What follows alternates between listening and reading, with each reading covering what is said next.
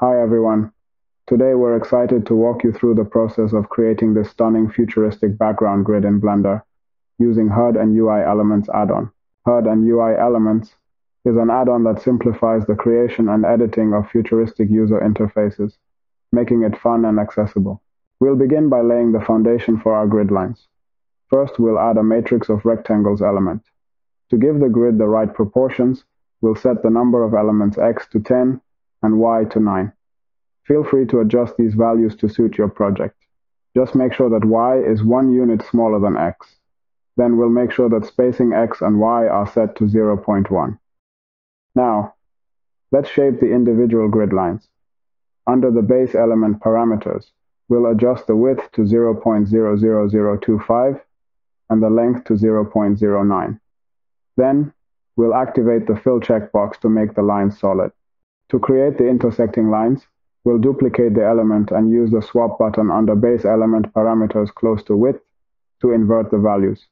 Next, we'll go back to the matrix of rectangles parameters and swap the number of elements. Now, let's add some finer details to enhance our grid. To start, we'll duplicate the object once again. This time, we'll adjust the number of elements x to 10. Under base element parameters, let's set the width and length to 0.0015. These adjustments will create intermediate points across the intersections, adding a subtle yet intricate layer to the grid. At this point, it may be helpful to switch to wireframe mode to enhance clarity. Next, let's bring in even more details along the grid lines. We'll duplicate the object again and increase the number of elements x by multiplying it by 4, then subtracting 5. Then, we'll divide spacing x by 4. To avoid overlap, we'll set the height type to multiples of n excluding 1, adjust the direction to along x, set n to 4, and under global transforms, set position z to 0.0002, giving it just enough elevation. For the perpendicular direction, we'll duplicate the object once again. This time, we'll swap the number of elements and spacing, then adjust the direction to along y. Now, let's bring even more character to our grid by adding details inside each cell. To start, we'll create a matrix of text element to add a plus sign in the center of every cell.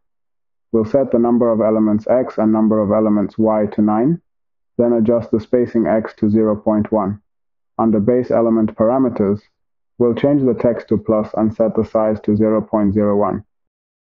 Next, let's add extra lines along the centers of the cells. To do this, we'll clone one of the existing grid element. Then we'll set the number of elements x to 18 and y to 9, adjusting the spacing x to 0.05. Under base element parameters, we'll fine-tune the line proportions by dividing the width by 3 and the length by 4.